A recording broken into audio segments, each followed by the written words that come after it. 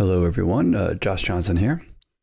And I just wanted to do a quick little tutorial just kind of showing the difference between comp buddy versus something like channel blur for an edge blur. So let's dive right in here. Here I have this comp setup, keyed out this footage here. And let's go ahead and turn on edge blur first. There's some edge blur. It's definitely too much edge blur. I kind of just wanted to exaggerate it for the video. Sometimes it could be a little bit hard to see. So also make sure that you're full screening this on YouTube. But you can see some edge blur there, right? And you know, it's definitely too much for this particular shot. Probably would do like half of that, but you get the point, right? You see the edge blur there, okay? So now let's go ahead and take a screenshot of that. So there's comp buddy edge blur. Let's turn that off. Go to the keyed layer here. And let's go to channel blur and use the channel blur alpha for the edge blur. Turn that on. And you can see something pretty ugly is happening already.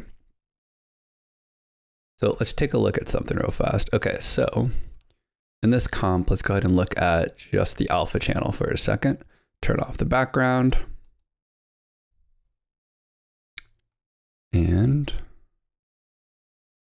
just kind of soloed looking at the alpha channel here, right? For this key.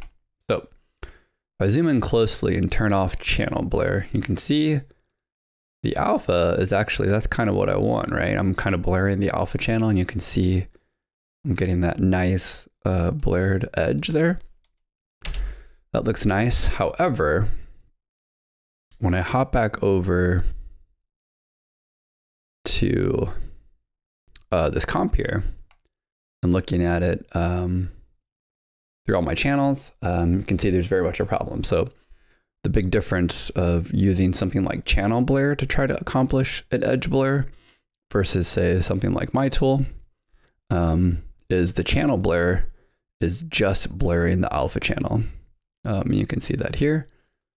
And so there's a problem with that. It's just blurring the alpha channel, right? And it's not blurring any of the RGB channels, which is why we're getting this pretty ugly edge here.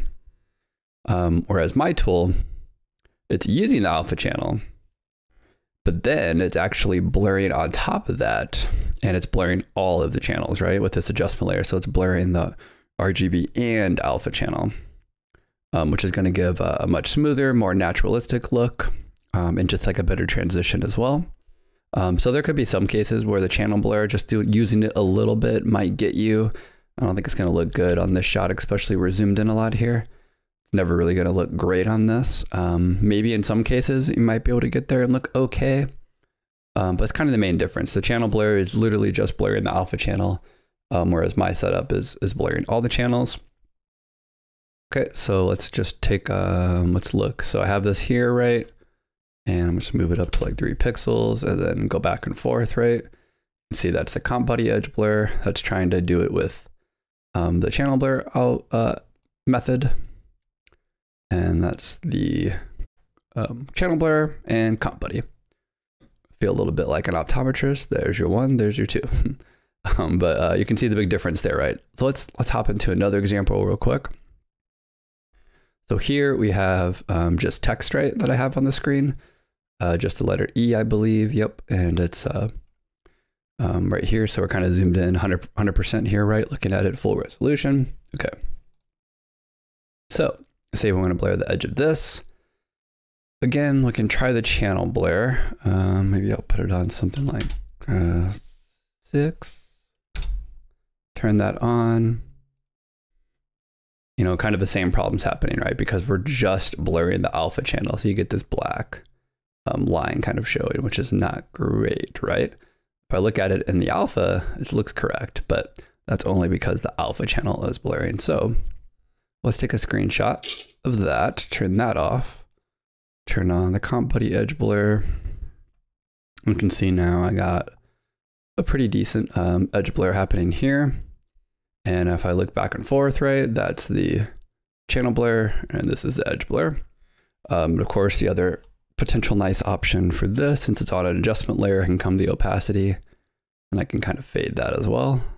I want to dial that back a little bit, which is nice. Let's quickly look at one more example here. There's a soccer player here, stadium. So I have the key right, and let's look at, I'm going to zoom in and turn on the edge blur. Now I can see the comp buddy edge blur, right? It's blurring the edges. And that looks okay, looks pretty good. Obviously, I mean, I'd do some more tweaking to really finish this comp. This is just a quick kind of slap comp thing. But you can see, right? I'll take a little screenshot. Let's turn that off. Let's look at trying to accomplish that with channel blur.